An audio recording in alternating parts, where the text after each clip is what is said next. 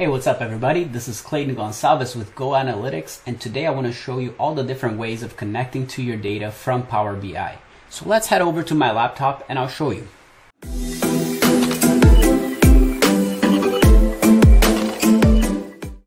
So I've got Power BI open here, and when you first open Power BI, you'll see this opening screen here.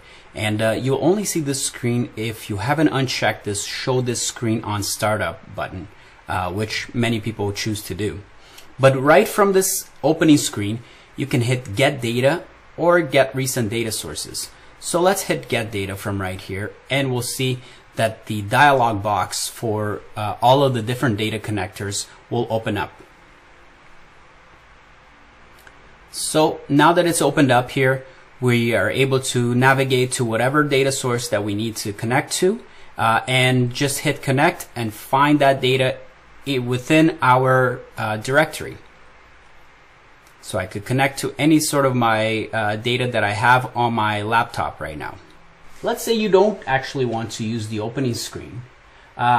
Is there another way to get data? Or if you've unchecked that Show This Screen on Startup button, is there another way to get data? There is another way to connect to your data, and I'll show you right here. So on the ribbon here on the Home tab, you'll have a data section, as you can see here, and from here you can choose the data source that you want to connect to. So you can choose from the most common data sources like Excel workbook, Power BI data sets, SQL Server, or entering in your own data, or getting data from Microsoft Dataverse. As well as you can expand this menu here to see your recent data sources that you've connected to. And if you want to make a connection to that data source again, you can do so.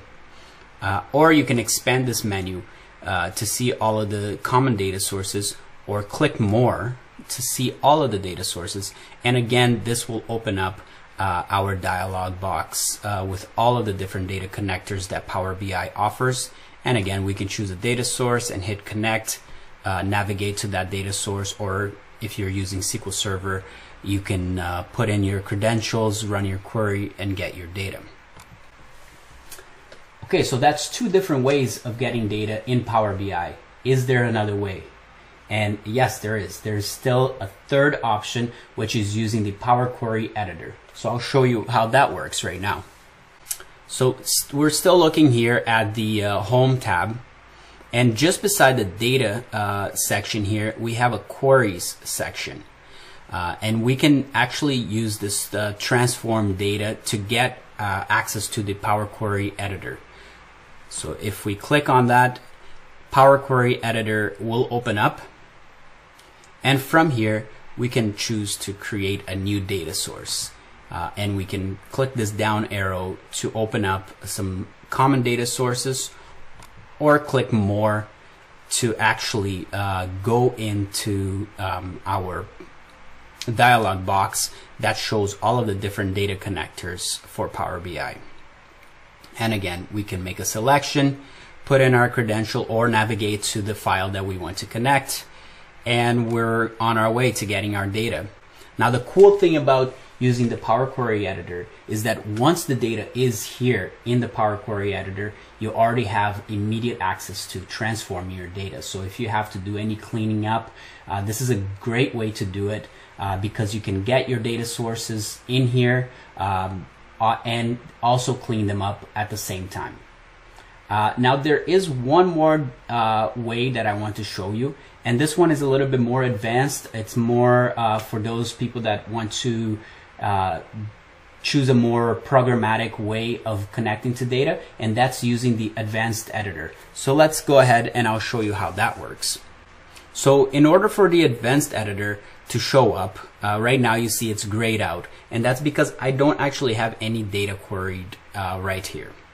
So in order for me to use the Advanced Editor to get data in my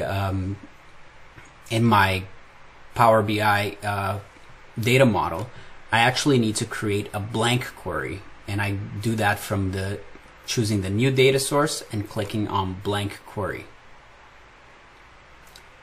So what this does is that it creates a blank query. So we have this query 1 here which is just blank. There's nothing in it. So if I open up the advanced editor, you'll see that the data source is set to nothing because it's blank.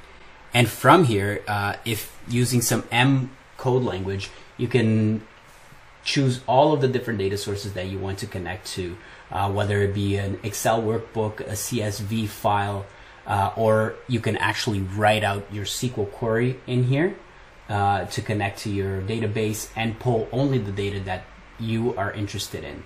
So this is a really great way for when we're working with relational databases and we want to query our data before we bring it into the data model, because we don't want the whole table all of the time. Sometimes we only want a subsection of our data that's in the database. So this is a great way to connect to your data source and run a query off of that so that you don't bring in all of the data.